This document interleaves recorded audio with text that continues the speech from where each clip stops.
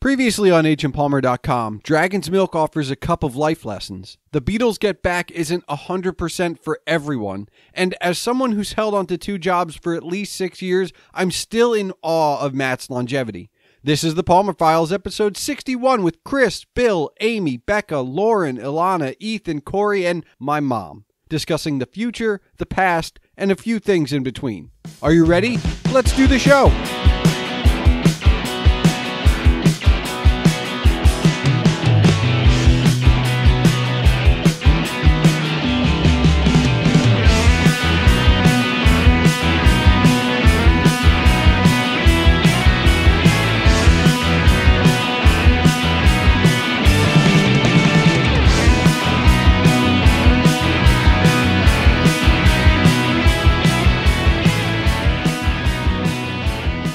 Hello and welcome to the Palmer Files. I'm your host, Jason Stershik, also known as Agent Palmer, and on this 61st episode are Chris, Bill, Amy, Becca, Lauren, Ilana, Ethan, Corey, and my mom. What you are about to hear is One Final Question Volume 2, this time spanning episodes 26 to 50, which conveniently picks up where Volume 1 ended at 25. And, as with Volume 1, you will not be hearing all 25 questions, just a select few.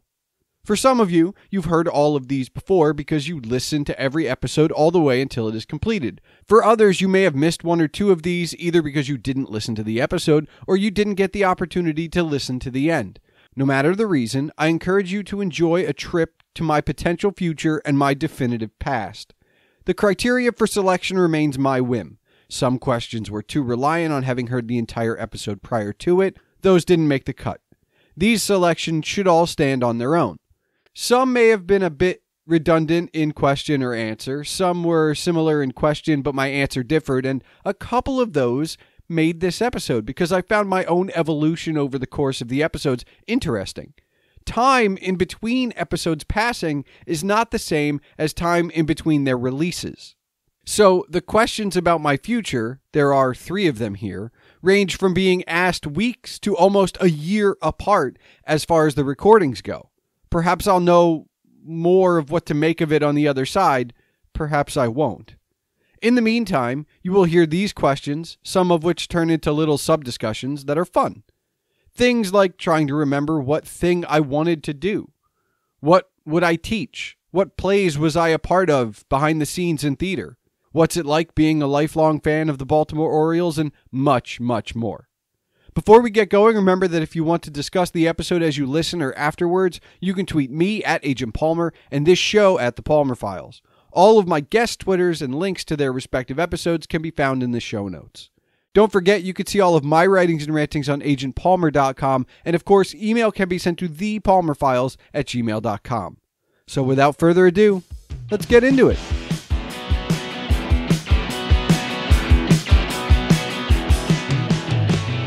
All right, Chris, do you have one final question for me? I do.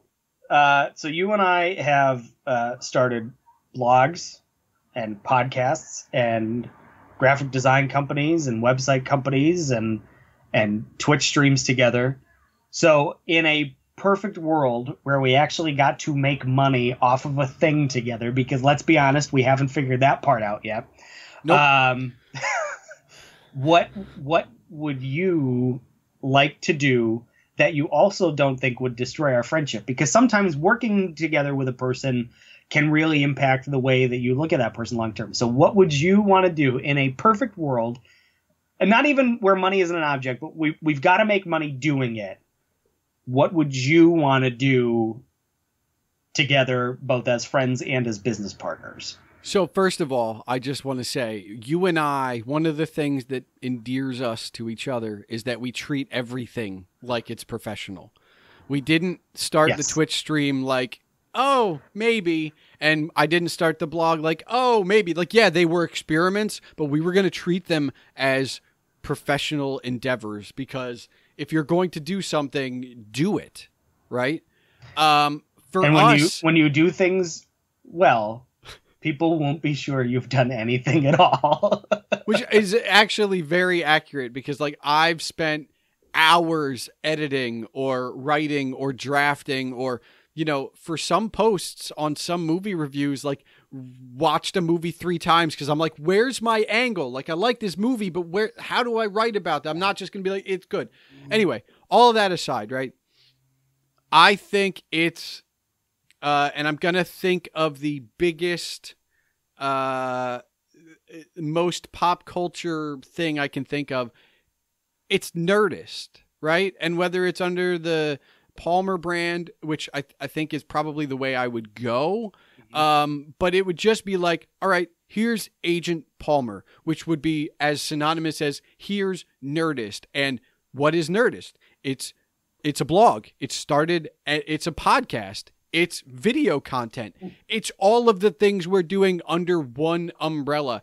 I hesitate to say media corporation, but Nerdist did collaborate on other things. It fits with everything we've built to this point. That's basically what I want to build, is an umbrella corporation where we can utilize the writing, the audio, the video, the design. I want to use everything because I don't want to say like you and I'll do a blog, because not that we'll get sick of it, but like we want to do other things. Like that would be like taking a caged animal and keeping him caged. It's like, no, here's the world, run. Yeah, so it's like, all right, here's what we do. And that's what, the one thing is just basically bringing it all together under one umbrella where we do everything.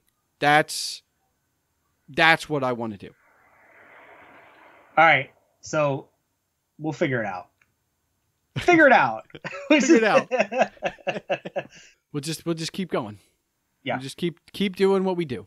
I feel like we've been working on that for 18 years. I don't think it's going to take us another 18, but I know you're going to call me tomorrow and be like, hey, I got an idea.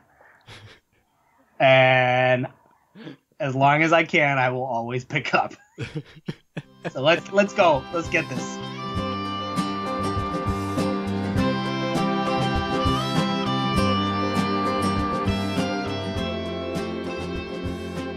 All right, Bill, do you have one final question for me? Yeah. Where do you see yourself for the next 5 years? The classic interview question, job interview, really. But... Well, see, here's the thing. As we record this, I'm unemployed. So if this was an actual interview, I'd be like, here. Well, since it's not an interview, we'll allow for some creative dreaming. But I think I think as long as I would love to say that outside of bills being paid, which is like a given, hopefully that'll happen. I think I'd like to still have a passion for something, right? Like I know the blog is, going to be approaching like 8, 9, or 10 years soon. Mm-hmm. And I don't pay attention to that as much as maybe other people would. It's just, hey, it's Thursday. Here's the next post, Right. And the podcast is every 2 weeks. And so far I'm still kind of just like, hey, this is great. I think in 5 years, I'd like to be passionate about something. If it's still the blog and the podcast, fantastic. I don't have to do anything else, but if it, but it's going to have to be something. I don't know if I can exist without these kinds of side things. These side outlets. The outlets, yes. You know what I mean? They're creative endeavors to a degree, but they are, it's not your job. It's not what's got paying your bills. You're talking about having a 9-to-5 job and these things in addition to them. Yep. I do wonder if somebody gave me a 9-to-5 to create a podcast, right?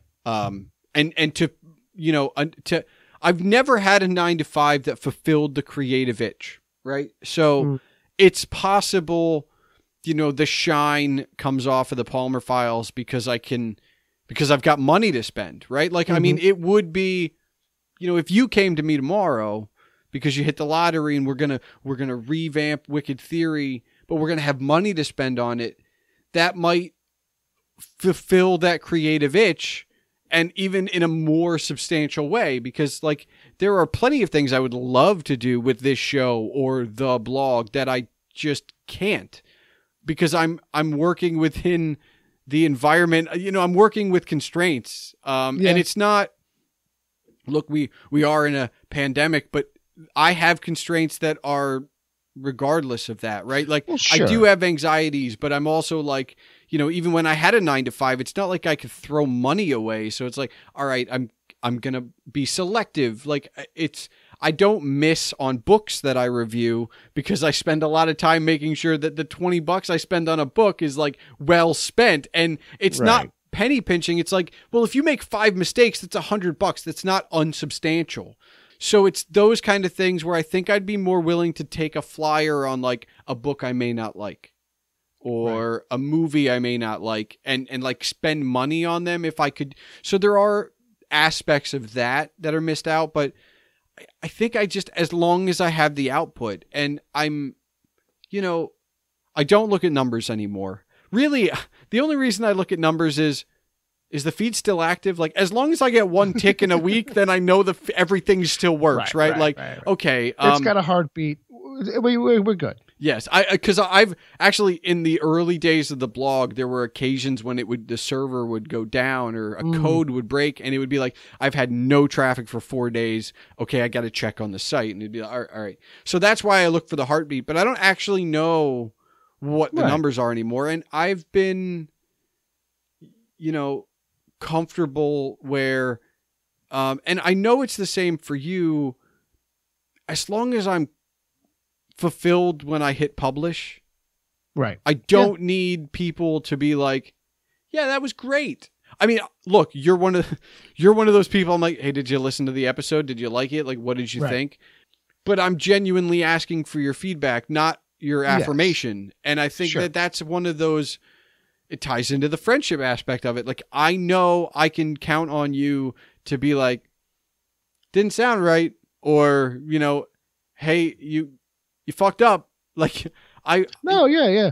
I mean, sometimes you take those notes, sometimes you don't, There's been a couple I offered you for this that you've chosen not to, follow through with. It's fine. No, it's fine.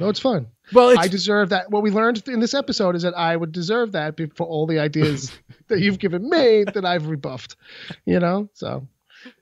And by the way, yes, you should be nervous in case I ever do win a lottery, because things will get turned upside down.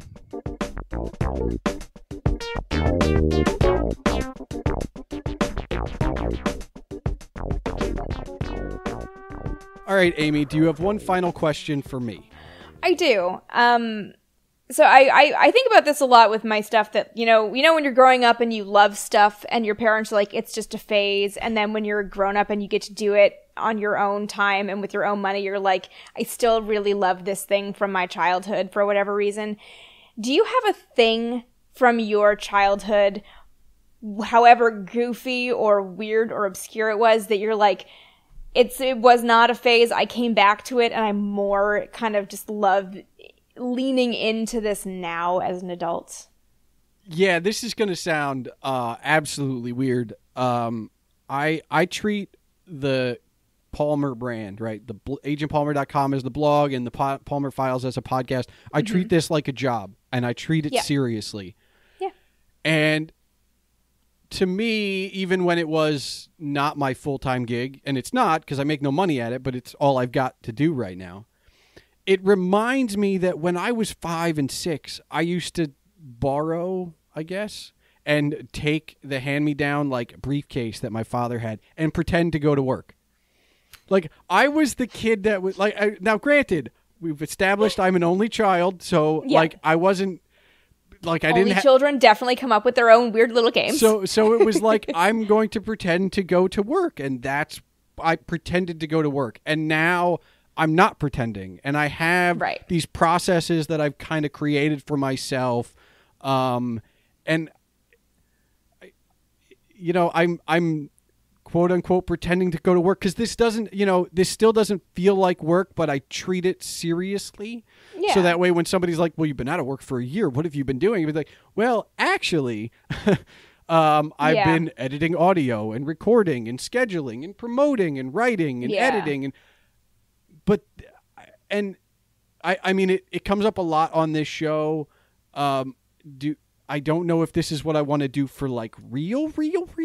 But absolutely as a passion project, like I look back at borrowing my father's old hand-me-down briefcase and be like, and I didn't tell anyone, right? Like, it's just like in my head, I'm like, I'm going to work now. And you walk out and you go into the other room and you open your briefcase and you take out whatever pad and you do whatever.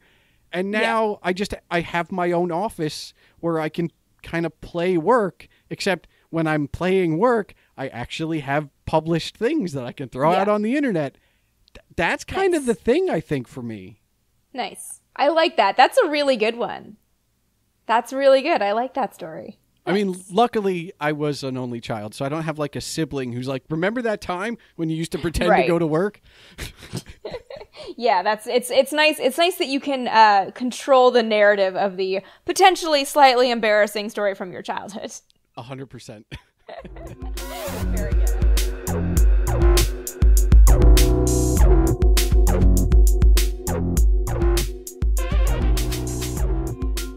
All right, Becca, do you have one final question for me? Yeah, so I was talking before about how I've made it a point in my own life to journal every day, and I'm just making myself do it, kind of forcing a habit for myself. Is there a habit you wish you had that you don't have, but you wish you did? Ooh, I'm trying to think.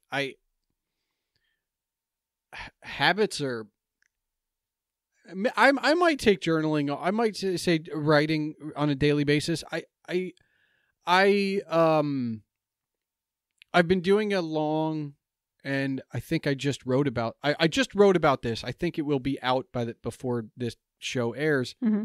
I have been doing a long, slow purge of just junk in my house by getting rid of 5 items every day or putting them away, whatever. It's my own little system. But like that's become a habit because I've been doing it for 2 years now. So that's kind of helped declutter the house. But you know, I think you know what, it's not really a habit. I just like to get better at my time management. Like Like I will read for longer than I should and stay up a little bit later. Yeah. Or I will, I don't know, play a video game for longer than I should. Like my time management is, I mean, I get a lot of stuff done, but I could get so much more done. Yeah. and I feel like it's probably just, I don't know what the habit is to get into. I just know my bad habit is my time management. Yeah. So if I could make that a good habit, I feel like that would be the optimal, because I would be well, imagine what else I could do. Right. Exactly. I don't know what else that is. Yeah. But it's there somewhere. Because the other thing is, over the last 2 years, I've made it a point to get into the habit of playing guitar on a more regular basis, which for me is like 3 times a week. Like that's a more regular basis. Yeah. I don't need to get I don't need to get proficient. I don't need to play live. I don't need to go to open mics. I just need to know that if I pick up the guitar, I can play. Yeah. No, that's all right. That's so I don't output.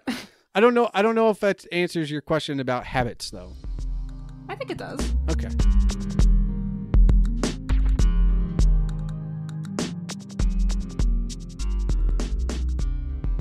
Okay, Lauren, do you have one final question for me? So, Sir Palmer, right? Can I call you that? I actually have two questions for you. Okay. Is that allowed? No, I'll give it to you. Okay. I'll give it. Yeah. So my first question is, like, we were talking a little bit about teaching and education, and what, like, if I told you you had to teach something what would it be? And how would you, well, this is all one question. What would it be? And like, how would you gift the world with this one thing? Okay. So all right. I have one side of my family is teachers. Mm-hmm.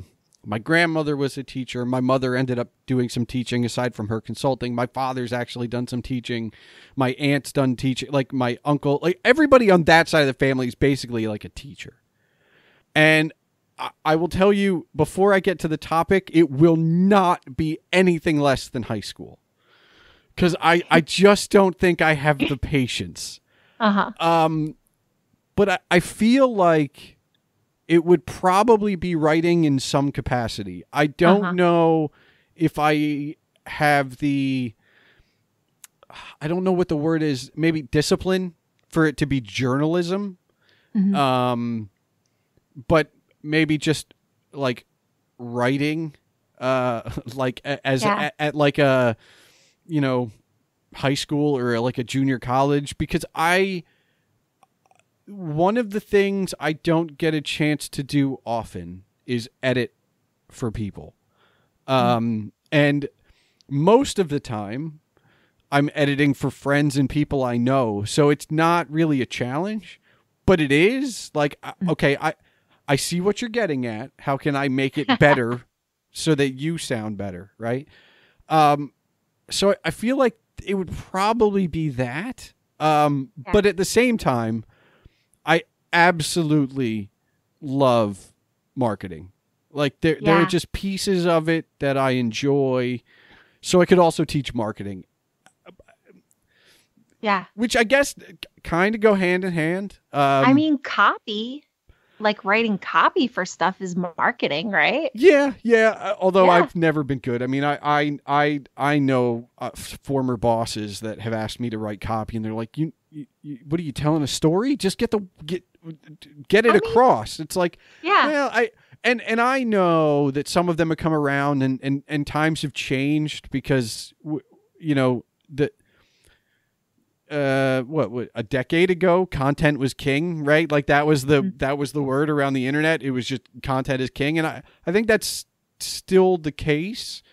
I think now more than ever, it's about story. So it's the storytelling. Yep. It doesn't have to be written. I mean, this is where audio and even video, probably video more than anything, is taken off, right? Like, I mean, look at the average YouTube channel or like Twitch streamer, and the ones who tell stories are the ones that are making the money. It's not just because like I'm good at a video game. Like it's these people are personalities that tell stories, and the same goes for podcasting, like just storytelling, right? So I guess it all kind of coalesces. Maybe if there was a class on content creation, like that would be my jam. But I feel like that's such that that's super niche. Like maybe like an auxiliary community college would be like, like a 1-credit like content creation course. We'll let that guy teach it. He seems to have his stuff together. Like I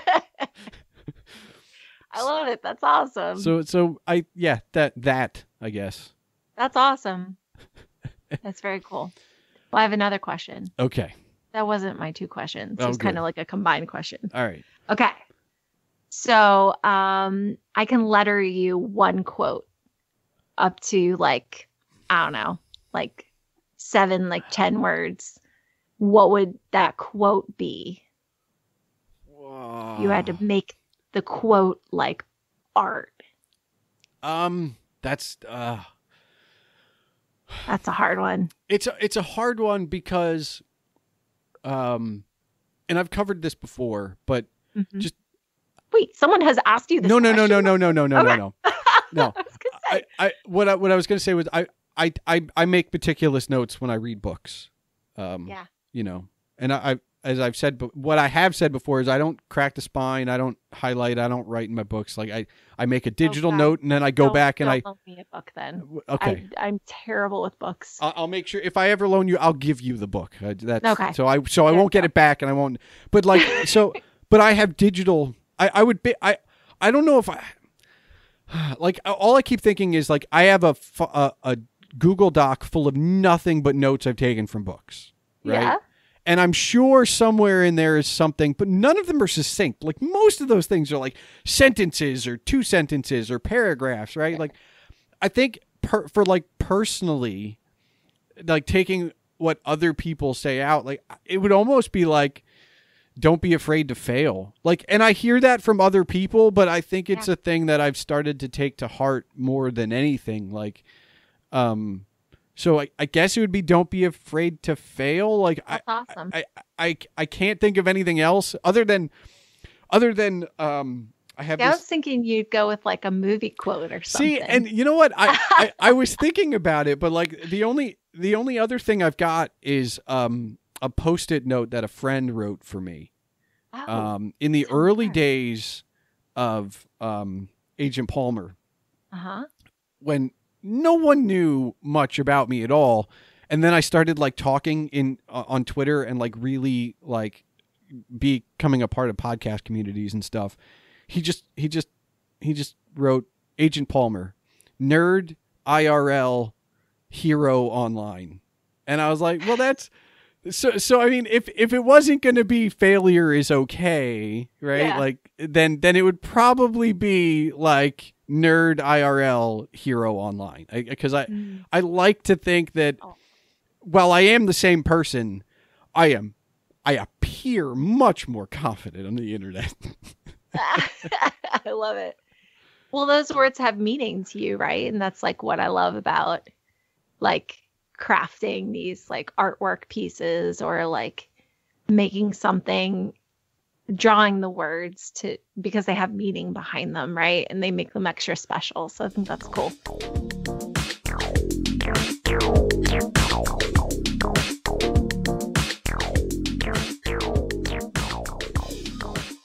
All right, Ilana, do you have one final question for me?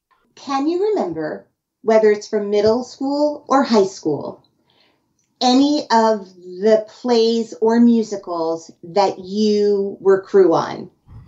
Okay, so high school, I remember we did. You know, you look like you're in high school right now, just remembering. I'm panicking. You look 14. Okay, go ahead. High school, I believe we did. High school, I did Shenandoah one year. Because specifically, and you know, this was the 90s, so we had just discovered the idea of a laptop portable computer. So there's a scene where they're in a tent and we just had fun playing random sound effects that we found from the early internet during rehearsals, obviously not, but in college I did The Crucible, and those are I know I did others. I know there were others. Those are the only two I can remember. Those are the memorable ones. That's okay. Those are both very popular shows. I'll say this. I remember I don't remember much of The Crucible except how it ends. I remember more weight, right? I remember. And Shenandoah, I've tried to block out of my mind because I remember for months after the cast party, I still had the songs in my head, right? It's why I always preferred plays to musicals, because plays, like maybe you remember a line. Right. Musicals, those are in your head. That is why you have to do a lot of musicals, so that as soon as one is over, you can move on to the next one. So because I only did like 3, that's why I would. That's all you got. But those are good ones, and I loved seeing your brain working so hard to go back there. I know somewhere in my house, and I've been trying to like purge items and like clean and not go minimalist, but just get rid of stuff. Somewhere not Marie Kondo it. No, I couldn't go that far. But I know somewhere, and I didn't throw it away, but somewhere I have a thank you letter from a director from, it might be Shenandoah. I don't remember. I'd have to look at the year and like correspond it with yearbooks, but I do know I did see over the course of like going through stuff a thank you letter from way back when. It's a very gracious business. So I still remember a lot of thank yous. I still remember everybody. Like I may not be in touch with them, but I still remember it. I will say this: it's a brotherhood and a sisterhood. It's a family. Whether you've just been behind or on, like it's in that way. It's just like sports, where like there's a common language. Yeah, absolutely. Yeah, I know. I miss it. I can't wait to get back to it when we're back in theaters and public spaces in that way.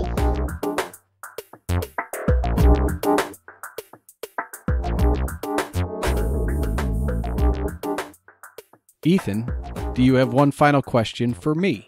Well, actually, this does follow up on one of the things we were saying earlier. I mean, you were mulling over what you could do, if you could either have the perfect job, or maybe you have, in a fantasy world, sort of unlimited resources and money's not an issue. What would be your dream, going forward 5 years from now or 10 years from now? Would you want to be a syndicated talk show host, or a podcast, creator host who has, millions of listeners and could make your living that way? Or is there some other creative pursuit? You mentioned creatives. Is there some other creative pursuit that you could do if you just, without any connection to reality, like if it just could happen? So I know I would continue the podcast and the blog because I enjoy the writing and I enjoy the recording and I enjoy the editing, and I even don't mind, like I just reached out to you, like I had, I'm not afraid of that. In fact, that's a thing I've gotten over. Like, like nobody's gonna want to do my show, but you got to ask. Like otherwise, I don't want to be syndicated. I almost feel like I only want to be successful enough. And I know it sounds like slightly counterintuitive. I would be happy to cap my listenership at like 50,000, 100,000 and not 1 million. I would rather a small dedicated fan base. But the only thing that I would do differently than what I'm doing now is I would get an assistant or some fans or someone to point out smaller podcasts or smaller bloggers that I could then guest on. Because the one thing that drives me nuts about both blogging and podcasting is that there's not necessarily gatekeepers, right? But someone like me who does it because I enjoy it, getting the eye of, or the ear of, or the, whatever of the next rung up the ladder of people who get, more downloads than me or are moderately successful, as opposed to like, your Mark Marons or your Kevin Smiths, right? Like the people in between us that are closer to me are always so looking forward or doing their own thing. They don't look back down to where they were. And I just want to make sure that, maybe this is why I said you had the perfect job for me. Like I don't necessarily want to teach, but if I can take my moderately successful podcast of 75,000, for my audience and go back down to somebody who gets like 50 downloads and be on their show and bring my audience, that I want to do that because it's the one thing that I cannot find people doing for me. So I go, there's a void. I want to do that for other people. And I would need, an assistant, or I'd need my listeners to be like, hey, there's this other show I really like that's really small. Would you do it? Like, yeah, like I would. But I'm trying to jump up right now. And I just know that, I've written it down several times so I don't forget. But like whenever I get there, whenever I get to whatever level that happens to be for me, I just want to turn it around and help the people behind me. Because it always seems like everybody wants to go like I start a podcast or I start a blog, if I can't sell it, if I can't, get to millions of downloads, I'm out, right? And there's people that just do it passionately that are of moderate success or that are of no success at all. They've got their core 10 listeners. I want to help them. I just want to give them a platform, whether it's guesting on my show or having me on theirs. Like, I want to turn around and help those people. And it's the one thing I would do differently. Otherwise, I would just keep writing and reading and talking to people, I guess. Which is not a bad way to live. I mean, that's what's wonderful about both what you do and what I do. I feel like is you get to interact with people we wouldn't normally interact with on a daily basis, or for me, in the course of teaching, just get some random people in the room together. In your case, reach out to someone, have them on your show, and just have conversations. So important, especially now. Everyone's locked at home, It's so weird, but I feel like conversations are just hard. Like it's a I know it's oversaid, like conversations are a dying art, but I feel like they are. Because there are like 3 types of people that I've found. There's the people that are okay with the awkward silence because, they're thinking of something better to say, or they're just thinking. There's the people that have to fill the silence.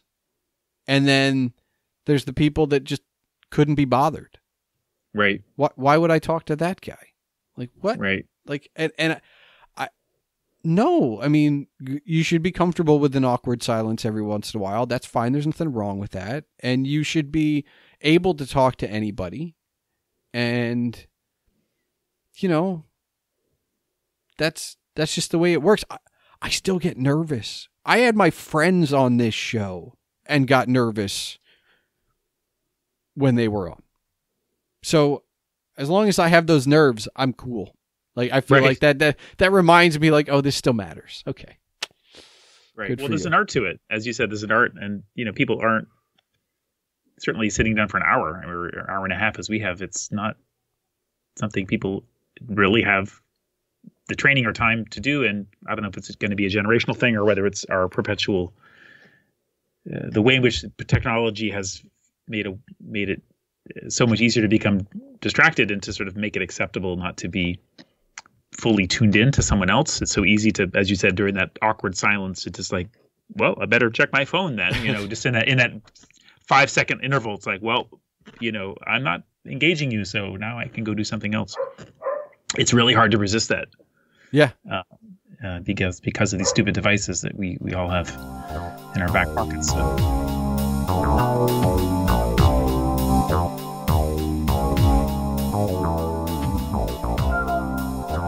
All right, Corey, do you have one final question for me? I do. And I'm admittedly asking as a Red Sox fan, but how does it feel to be one of the noble, the faithful few who are holding on in the world of Orioles fandom? So, full disclosure, as we've been recording, the game is on to my right. For the last 2 years, I've been paying for MLB TV because I don't live in the Baltimore area, so it's out of market for me. So I've been paying for it for years and years and years and years. And when I lost my job, I went, it's an expense, but I feel obligated to make more of an effort to use it, and I can't give it up. Right. So I have watched 95% of every inning of every Orioles game for the last 3 years. Now last that year is incredible. Last year it was only a 60-game season. It was super easy, and it was even easier because the way that schedule worked out, they were all 7:00 games. Like I didn't have to stay up to watch the Seattle game that starts at 10. Right, they didn't go to the West Coast. Yeah. And I have it on, right? Like I'm not just watching it. Like I'll read a book while I'm watching, like kind of like we talked about in the episode. Right. What I will tell you is, my fandom has always remained. I got my love of Tolkien from my father. That's how I got my love of the Orioles, right? It's how it happens. And I've written about my love of the Orioles. It was one of the few creative things I was able to do in college that like just kind of poured out. It's not hard to do that. And it's hard to, when you talk about being one of the noble few, it is hard because even within my family that are nothing but Orioles fans, I'm the only one watching all of the games, right? Like, right. John Means pitched a no-hitter, and I feel like I was in a group family text in the 9th inning, but I watched from the first pitch and was just like, I can't tell anybody about this because I don't want to jinx it. Like, yes. It's been hard. I'm not gonna lie, because I grew up, and in the mid 90s, we had Cal Ripken breaking the record. That's right. And 97, they make the playoffs. They go to Yankee Stadium, and Jeffrey Mayer catches that home run that's not a home run. Yep. And ever since then, we've won the division once. One of the, and I hate to say this to you, a Red Sox fan, but like one of the best things we did in the last 10 years was knock you out on the last day of the season, because it was the closest thing we were ever going to get to a playoff run. We are 2011. That was so painful. That was awful. And I was living in Maryland at that time. But we just, it's painful. And yet like, and look, it's first world problems, right? I'm looking for a job, but I still have the ability to pay and watch every game, and I can make the time, right? I get all of that. But one of the things I've learned is that fandom is without rationale. It doesn't exist. Why do you love Tolkien? Why do you love the Red Sox? Why does a Star Wars fan love Star Wars? It's just part of me. That's right. I can't not. Now, do I have a second and third? Yeah. Like I learned to love the NL West because we don't play there even with interleague very often, so I can enjoy all of the chaos for the last decade of the Dodgers, the Padres, the Giants, the D-backs, the Rockies, all of that. That's been fun, and that's always great entertainment to watch after a heartbreaking loss 3-2 to whoever, whatever. And, but I keep going back to the well, and it gives me hope because it's all I've got left, and I'm looking for a job. So I can't help but think like, well, they just keep losing and I keep getting rejections, but one of these days it's going to turn around for them, and one of these days it's going to turn around for me. And I mean, not to kind of tweak it from the question you asked, but it's one of the enduring things about sports. And there are people that grow up playing sports and then learn to love it, or playing sports and then learn to hate it. And there are people that have no concept of sports at all. My partner has lived with me. I don't know. We've been together for 5 years. She moved in, I think 3.5, 4 years ago. She was a soccer fan, an international soccer fan. I love the Orioles. I've turned her into a baseball fan. I watch the NBA playoffs. Now she does too. I watch college football. Now she does too. And she gets invested in these games and caught up in these games that she probably never would have watched had it not been for me. And through her, I don't want to call it naivete because it's not, but through her virgin eyes of like, I've never sat down and watched a baseball game all the way through and cared about the outcome. There's something like unique about that. And look, it comes and goes. I didn't always watch every game, but I just keep holding out hope. And for those out there who are like, well, if you stop watching, maybe they'll win. That's not true fandom. True fandom is I want to be there. I want to see it when it happens. I don't want it to happen without me. Yeah. And my wife is a Cubs fan, grew up a Cubs fan. And so, it happened for her. I'm sure it'll happen for you. I am. And I will tell you, the Orioles are the only other team in our division that I will cheer for, because like when the day comes that the Orioles are really good and they go to the Worlds, I will be cheering for the Orioles so hard. It's not even funny. Yeah. And look, it's not that hard. Like, I've rooted against the Yankees my entire life. I became a Red Sox fan in 2003 and 2004. And I was just as heartbroken as you when that home run went out and Boone hit it. Oh, and then I was just as happy for you watching those 4 wonderful days in 2004. Absolutely. Absolutely. Yeah. No, and the same will be true likewise, even though I know it's very likely that they will have to make their way to the World Series, over the bodies of the Red Sox when it happens. But when it does happen, after that has passed, then I will be cheering for them absolutely all the rest of the way, because it is a noble calling to be an Orioles fan. And as you say, like sports fandom, it's like life, I mean, like it's part of it's just the narrative, right? The narrative of whether it's the narrative of a game or the narrative of a whole season or the narrative of a whole generation of seasons, right? It's watching how that story unfolds. And it's just, it is delightful. I agree. Yeah. 100%. Well, keep it up, man. Thanks. Keep it up.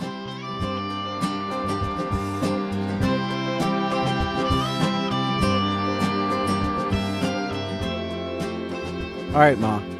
Do you have one final question for me? Yes, I do. And I've been waiting for this. Oh, God.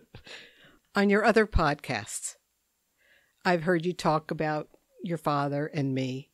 And on a recent one, or maybe it was your collection, you mentioned recently that Dad had an influence on you in terms of reading. That was the Tolkien. Yep. And also the influence on making sure you stayed at the end of a movie to watch what happens. No, I gave you credit for that. That was both of us. Okay. Yeah. But what I want to know is, what else do you credit me for? Well, I mean, you were the Beatles, right? I always pick the Stones, but like you were the Beatles influence.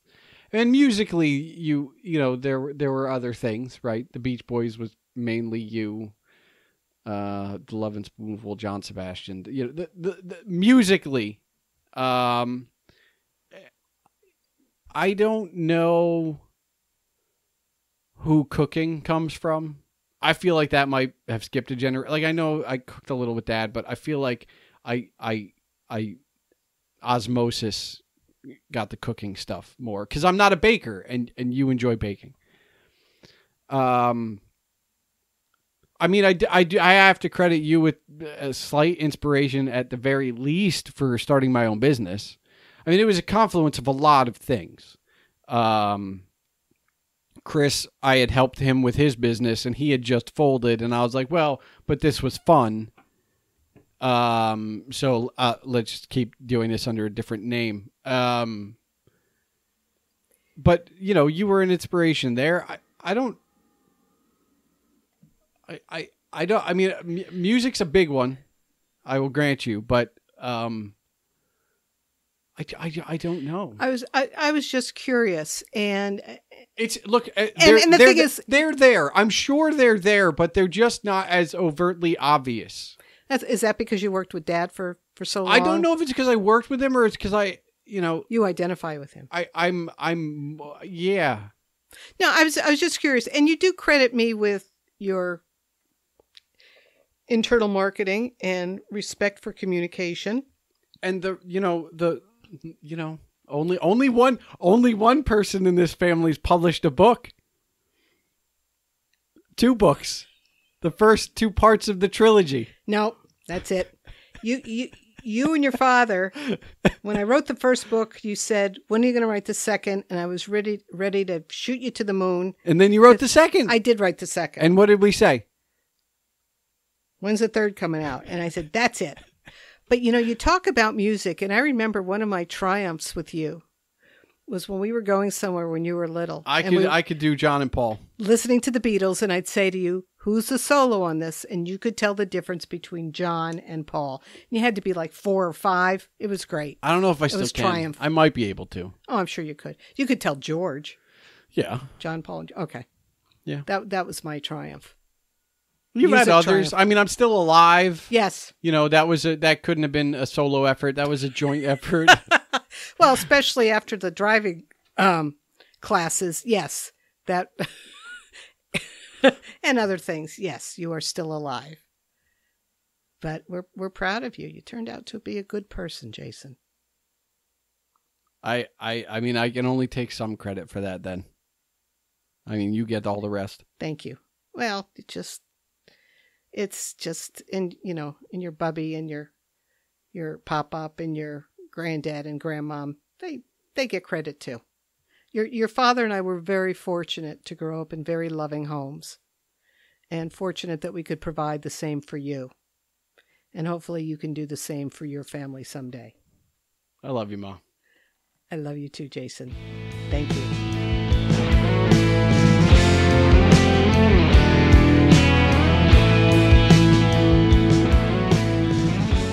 There were a few patterns and recurring motifs from the clips I chose and from the full episodes of 26 through 50 from which I pulled these selected one final questions. And there are any number of takeaways or closing thoughts that I could say here. But the one that is everything to me right now is that I am on a path. And though I have stated countless times I do not know where it is leading, I'm making progress and I'm going somewhere. That's important. As you have heard on this show and the ones that preceded it, I have been attempting to find my place in the world. We all struggle with that. Sometimes we get lucky and we know what we want to do and we go after it. I've spoken to some of these people on the show, and there is a tinge of envy I have towards them. But also, one of the reasons that I'm okay with that envy is that not knowing something isn't always a bad thing. First, if you're willing to acknowledge what you don't know, you can actively go out and educate yourself to fill in that gap in knowledge. Second, if you don't know how something will end or where it will go, it can feel as rewarding making progress as it is getting to the end. This is why I write so many spoiler-free book reviews on agentpalmer.com. I want you to enjoy the twists and turns just as I did. But most importantly, heading somewhere, though I know not where, means I'm making progress. I'm evolving. I'm learning. I'm adapting. And most important to me personally, I'm creating. Though I continue to acknowledge that I don't know where all of this leads, I can still tell you that I enjoy all of the processes. I enjoy writing the blogs and editing the audio. I enjoy pacing around not knowing how to start a draft of something, even if it can be frustrating at times. Because I know that when push comes to shove, I'll be creating something, and that's cool. For me, being creative isn't a habit. It's become a way of life. It's what I do. And maybe it's the same for you, and maybe it isn't. That's okay. Just so long as you're going somewhere. Just so long as you're making progress. Just so long as you're not stagnating. Do the things you want. Find your passions.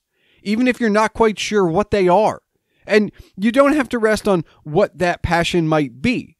I'm considering a little dabble into video at some point. But then again, that's just another canvas for my passion to create. But it's not as though I've rested. I could have stopped at the blog. I could have stopped at the podcast. And since I didn't stop there, I'll probably keep on. Where it leads isn't the point. What I create and how I evolve and learn and grow is the point.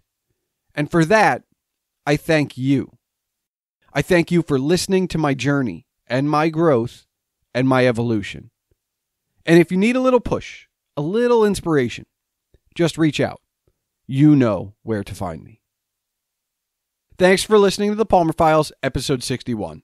As a reminder, all links are available in the show notes, and now for the official business. The Palmer Files releases every 2 weeks on Tuesdays. If you're still listening, I encourage you to join the discussion. You can tweet me at Agent Palmer and this show at The Palmer Files. All of my guest Twitters and links to their respective episodes can be found in the show notes. Email can be sent to the show at thepalmerfiles@gmail.com. And remember, your home for all things Agent Palmer is agentpalmer.com.